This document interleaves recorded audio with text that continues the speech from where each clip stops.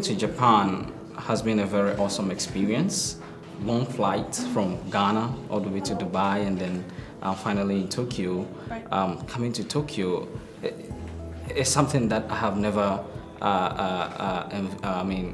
envisaged to do in my life. But I mean, this is my first time in Asia, for example. So it has been an awesome experience so far, as I can say.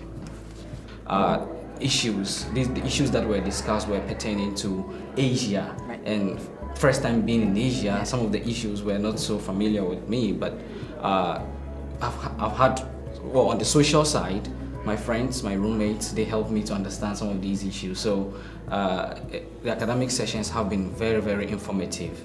Yeah. Interacting with different cultures from different backgrounds is something that is needed in modern world. If you read the book of Thomas Friedman, he says that since we live in a world, he says if the world is not exactly flat, then it is deeply interconnected than ever before in history.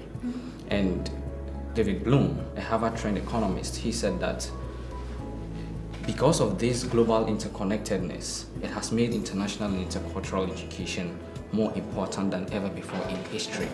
So coming to Japan and meeting all these new guys has broadened my horizon, especially my career ambitions to be a diplomat and dealing with the international community. So it has been really impactful, especially on my career plans.